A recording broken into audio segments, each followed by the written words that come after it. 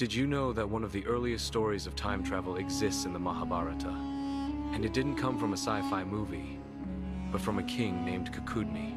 Kakudmi wanted to find the perfect husband for his daughter, Revati, so he went straight to the creator himself, Lord Brahma, to ask for guidance. But here's the twist. In Brahma's realm, time flows differently. While Kakudmi waited just a few minutes for Brahma to finish listening to celestial music, when the king finally returned home, he was shocked.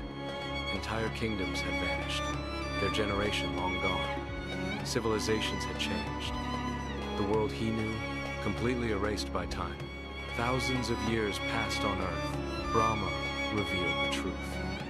Time moves differently here. What felt like moments to you was ages on Earth. Left with no kingdom, no familiar world, Kakudmi finally found a groom worthy of Revati and Balarama, Krishna's brother. It's a story that shows how ancient Hindu texts explored the concept of relativity long before modern science.